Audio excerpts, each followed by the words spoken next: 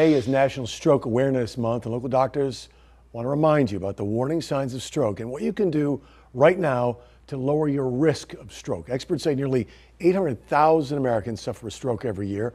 Leading risk factors are the same as heart disease risk factors: high blood pressure, diabetes, high cholesterol.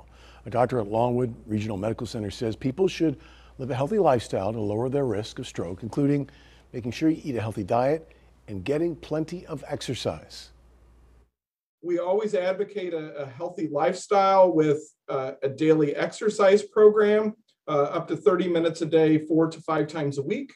Though that will significantly reduce your risk of those risk factors, as well as reducing your risk of heart disease or stroke.